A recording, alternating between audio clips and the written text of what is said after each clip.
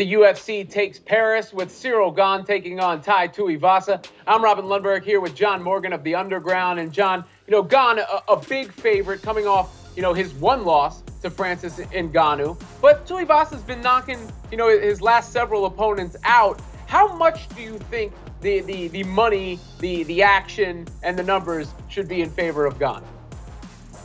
Well, I think they should be pretty significantly in charge of Gane. I mean, there's no question about it. But minus 500 starts getting a little bit scary to lay money down on, right? But you look at Ciryl Gane, listen, he's the bigger fighter. He's got more reach. He's a little more quick. He's got more well-rounded skills. So there's a reason he's a heavy favorite. But Tai Tuivasa has that one thing in a mixed martial arts fight that makes him such a fun underdog.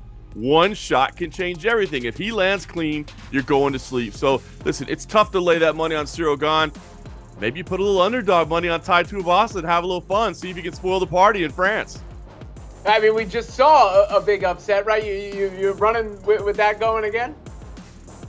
Listen, Tai Tuivasa have 5 first-round knockouts in a row. It's not crazy to think he could get a 6th, especially knowing that he's trying to fight for a shot at the title. And look, if you're going to take Tuivasa to win, go ahead and put a future down on him winning it by knockout. That's the only way he's going to win this. You can up your underdog odds even more. So listen, I think Ciryl Gane is probably going to win this fight, especially in his, home country of France there. He want to make the French fans happy, but Tai Tuivasa is dangerous in any fight you can get him. So if you want to sprinkle a little underdog money and have some fun, why not?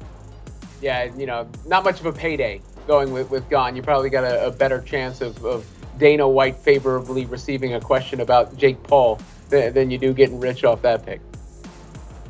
That's a long line there, my friend. Long line there.